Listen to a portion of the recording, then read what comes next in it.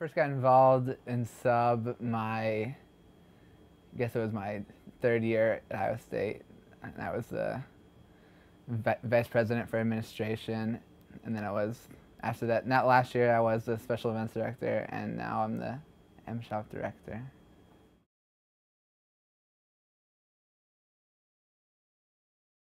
Ever since I kind of started on sub, I would always like help out around the M Shop, and like I was always like interested in like being involved in the M Shop kind of thing. So it kind of naturally kind of progressed into just me becoming like the M Shop director eventually now my last year.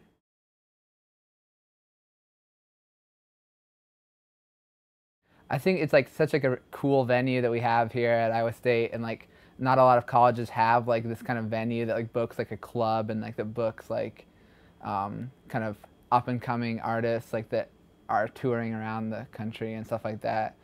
So it's like got a lot of history, which is also really cool. Like since M Shop's been around since 1974, there's like just a ton of history and like a lot of we have like a good reputation around like the music industry kind of thing. So we get lots of cool shows, and it's really fun to be a part of it.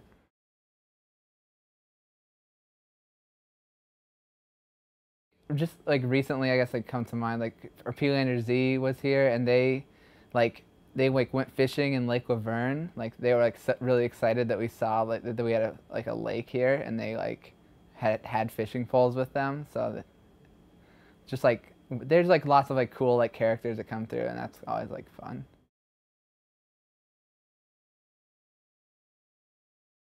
I really like enjoyed the Symbols Eat Guitars and Hooray for Earth um, show that I booked. It was like two bands that I like liked, and I was able to like get them to come like on their tour here, and it was like it didn't disappoint at all. It was a really good show. Um,